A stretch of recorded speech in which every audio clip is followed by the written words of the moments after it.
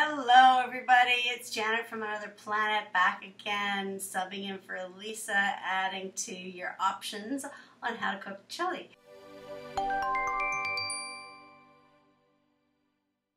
So Lisa has on Cooking, Cutting Up and Keeping It Real on the Facebook page. She has a couple of different variations on chili.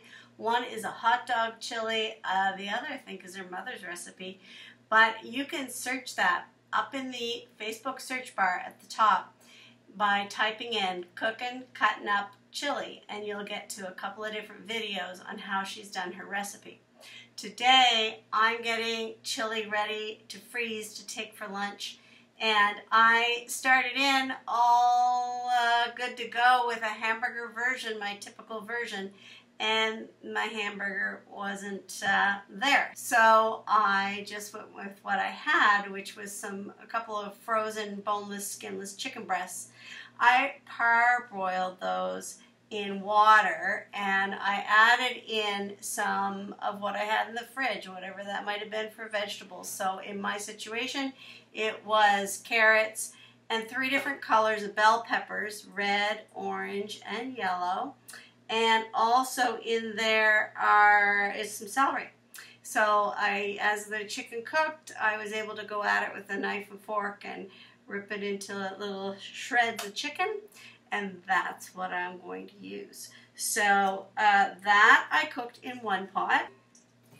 And I guess it'll be a super low fat version.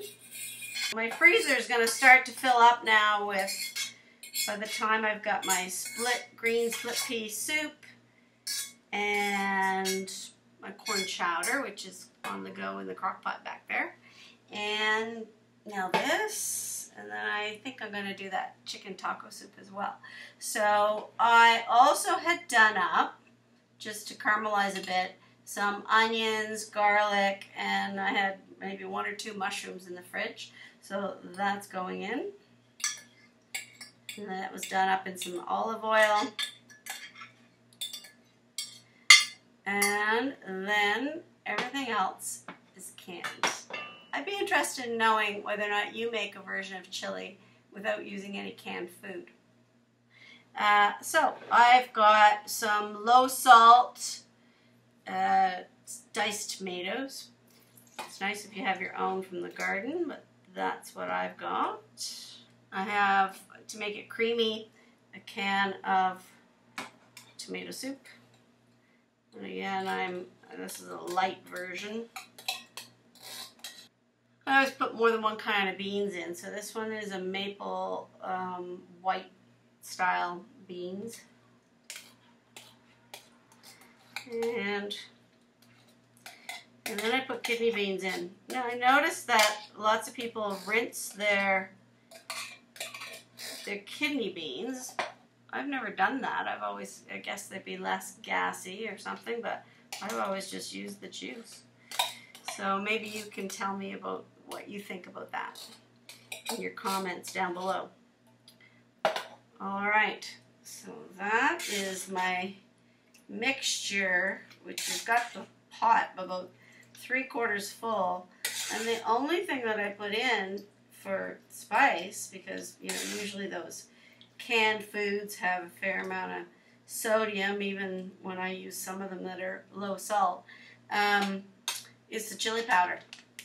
So I usually start off by just putting a couple of heaping teaspoons in, and then as it cooks it gets hotter, so I taste it and see what I think. So there's 1, there's 2. So that will cook on low for a little while. Just really, there's nothing in there that's raw, so it's really just about getting the flavors to all mix together.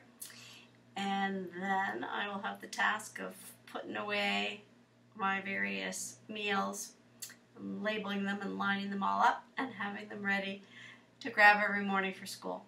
So I hope everyone's doing well, and it's great to see you on here. Have a great evening. Bye-bye.